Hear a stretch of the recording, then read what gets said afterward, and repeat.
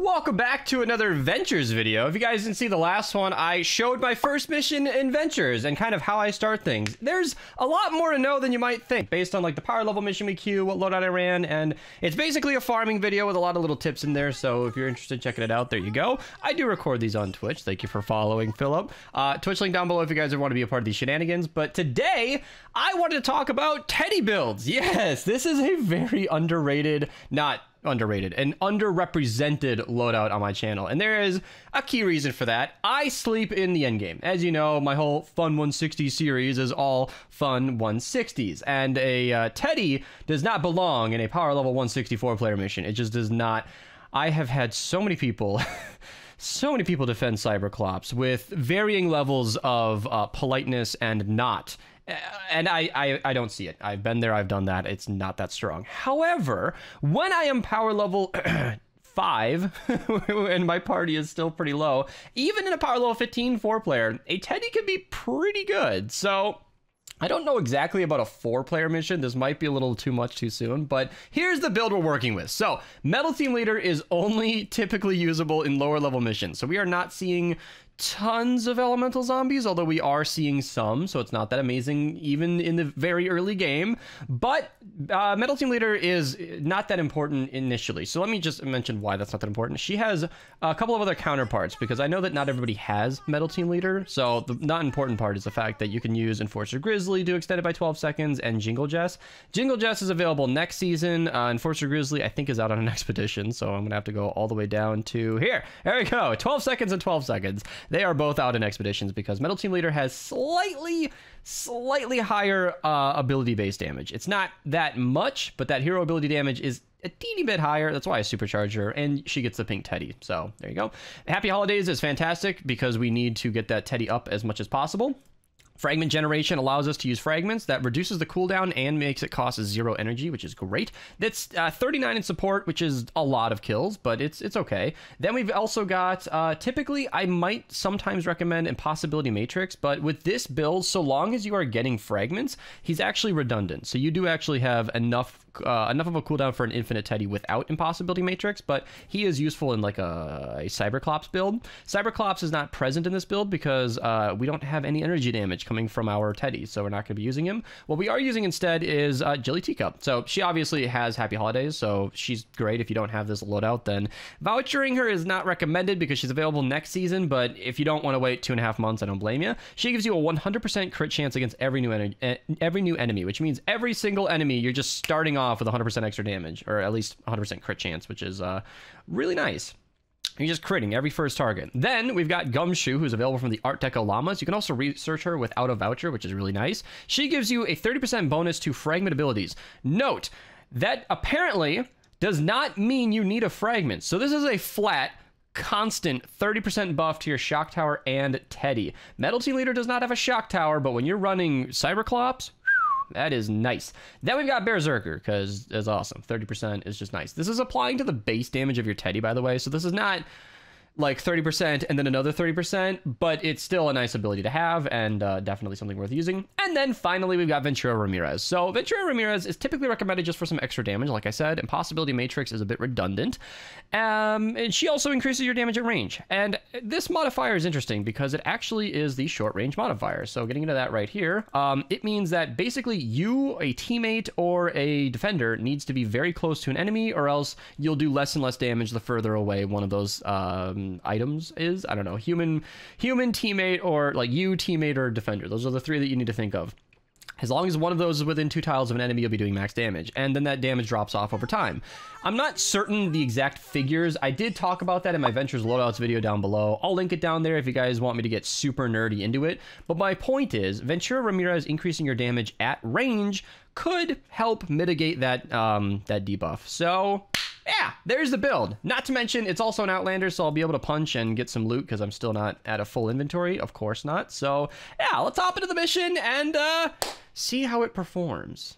All right, so nice little hot tip for when you get in game. Fragments. Yes, you do generate a fragment every 39 eliminations, but I suspect 39 eliminations isn't something that's always going to happen. So picking up fragments as you go along is a great way to get a head start on that. But let's just throw them down, kind of waste our Teddy on this little group of enemies just to see how it does. You can see it's not insanely strong, but obviously we're super underpowered. I am 11 levels under these guys, and it's not even that big of a deal. Obviously, I can use my Outlander Punch to get some easy loot while my Teddy just cleans up, doing a lot less damage at range, but I think Ventura is canceling it out a lot, so you can see that it actually does pretty good. So yeah, against the 4-player level mission, or enemies, I guess, it's not going to be as strong, but so long as the enemies are physical, it's not even that big of a deal. And a little note on the farming video I made, you don't actually need to use your pickaxe on these, you can just punch it. I completely forgot about that, and it makes these a little bit easier. If you want to save 2 seconds, then that's an option. Also, little hot tip for you guys. Sometimes you can't punch these down here,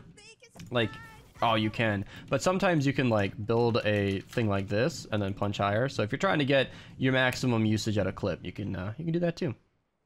You know, it's funny. This is one of those venture season moments where I'm calling attention to everybody on the team to come do this middle anomaly. We got an AFK teammate. Well, snooze or lose, Vinny. Come on.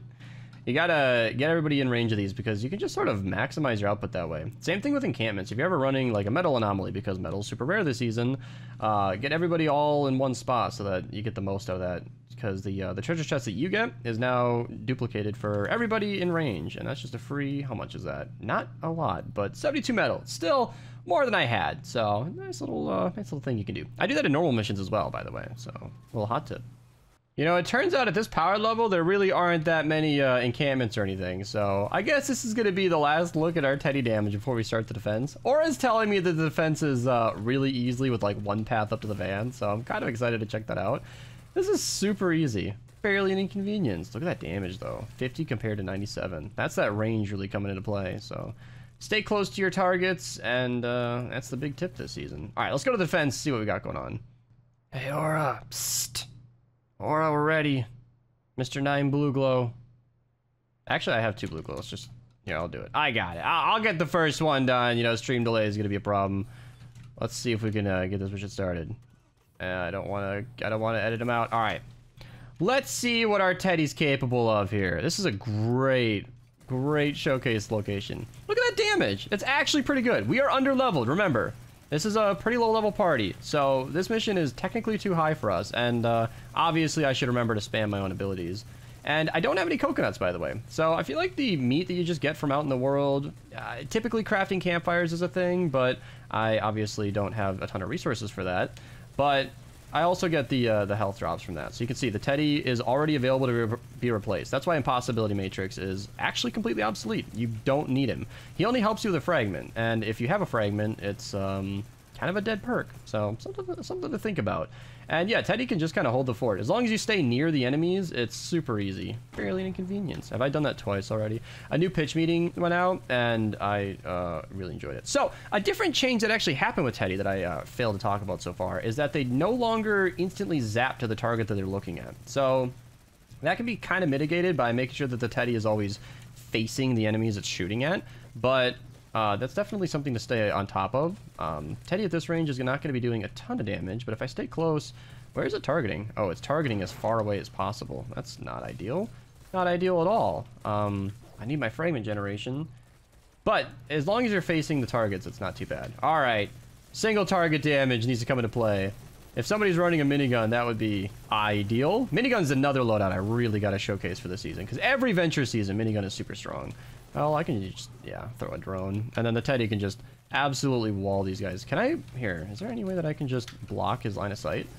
Yeah, because I want him to focus on the ram. That would definitely be ideal. And then just sort of give him a view. There we go. It's not going to be doing too much damage at this range, but you can see even with the reduced damage, it kind of doesn't matter. As long as we have a couple of teammates with Teddy and people are in AFK in their missions, you can do a pretty good job. I'm not sure which side I want to defend here. I might even drop the Teddy a little lower just so it's closer down to the action. There are a couple of different things, by the way, I should mention. Or not, just a couple of different ways to spin this around. Where Metal Team Leader and Fragment Generation, you can put her Fragment Flurry in the lead. I have her supercharged for that exact reason. Unfortunately, though, supercharging Fragment Flurry in the lead means that you're not just... you get the same Teddy uptime, like it's still infinite, but you're just using Teddy more often. So in this case, Teddy's just up for a long time, and switching positions is a little more difficult because I need to wait for my Teddy to be back. But as you can see, it's more than enough to handle this mission. There aren't that many elemental zombies, and it's really not a big threat. Obviously, this is a stupid defense. Oro is right. This is ridiculous. But It's a good showcase that Teddy can be pretty viable. I dog on Teddy a lot, and that's because this loadout I'm using right here simply does not work in the endgame. This loadout does not hold up under pressure. It's not that strong for the highest level games, but the highest level games aren't really what you're dealing with in Ventures. In fact, those 140 zones are like the last, I don't know, 10% of your games, maybe less. So using something like this for maybe the first 30, 40, 50, 60 power levels is going to be completely fine. And look at that, I even have a free fragment right here. So I'm just going to put, let's see, use that Outland. Oh, it's only 6 HP. Hopefully the Teddy can, yeah, it's having trouble with these guys, but hopefully it can get some of my fragments back. You know, this is the economy of fragments, all right? I need to get enough fragments to get my infinite Teddy uptime. And that can come from any kind of damage. So I could be putting down traps. I think it's a little wasted in a zone like this, but I need to get enough kills in any way, shape, or form to be able to get enough fragments to get infinite Teddy. And people were mentioning the, by the way, the supply crate, where I haven't used the supply crate or my adrenaline rush at all. So supply crate is probably something I should switch to early on. I know Iwari runs that in every single mission. She was #1 Ventures grinder and a friend of ours for a long time. So I might as well take after her. It's not really, again, until the end game where you're actually in dire enough situations often enough to justify the heal. I prefer the ability to pick my team up in an instant, but these missions aren't really giving us that much trouble, and this early game is a great opportunity to take advantage of these weaker enemies and utilize the ability to have an easier time and farm more. So, oh, look at that. That last couple of kills is what I needed for my fragment. He doesn't know he's in the way. That's okay. What element do we have on this? Teddy, we need you. I'm just going to block off my Teddy so he's more useful, and then we can block the pathing of him, and all that Teddy damage is going a long way. Plus the minigun. Oh, easy. Easy. Easy. It's nice having teammates that actually, you know, play the game. So if you are one of those people, you are welcome to join our Discord down below. Nice little Seismic Smash. I've actually been praising Seismic Smash a little bit recently. It's better than I think a lot of people give it credit for. It's not that hard to build a loadout around either. In fact, you can use Vanguard Southie in the lead and get a 3-second downtime, which is really nice. And look at that 761 damage. It's not a lot right now, but it's like 130, 140k in the end game, depending on the loadout, of course. And it's, you know, stronger than you might think. Oh, we got the Ben's War Cry hyping us up. It's not going to do much. This Smasher is just going to be frozen by the power of Ice King. It's so easy to take care of it. Just freezes and plays, and he's gone. It's not a high enough power level for them to be threatening the strength of the base.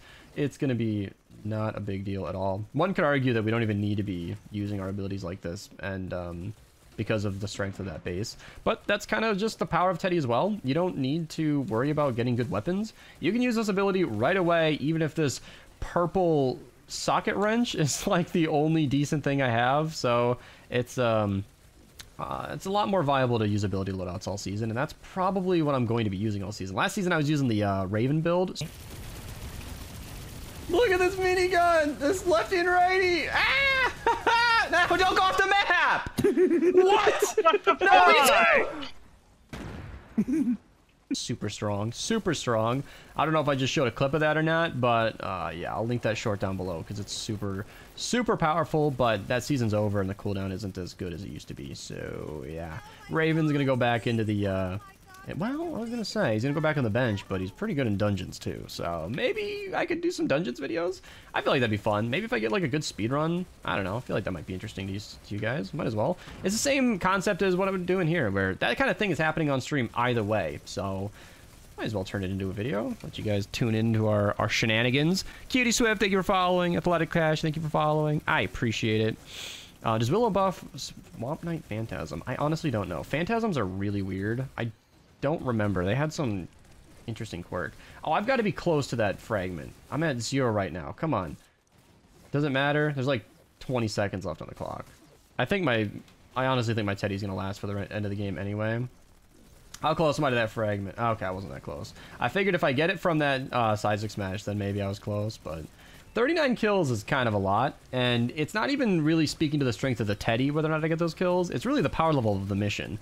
I mean, these are power level 17 zombies. They aren't coming in waves and waves. This is not that many enemies compared to the higher level zones. So yeah, just a little showcase of how useful Teddy can be. I know this is a below power level zone, but like I'm saying, I'm thinking power level 60s and beyond this loadout can work, and then you're gonna have to switch to Cyberclops, and even then he can carry you for a long way. Once you're using that shock tower as well, super useful. He gets shock tower, seismic smash, Teddy, and it can really lock down certain positions. So yeah, you guys might get to see some Cyberclops gameplay as I progress. However, this video is done. I'll see you guys later, and yeah, take it easy.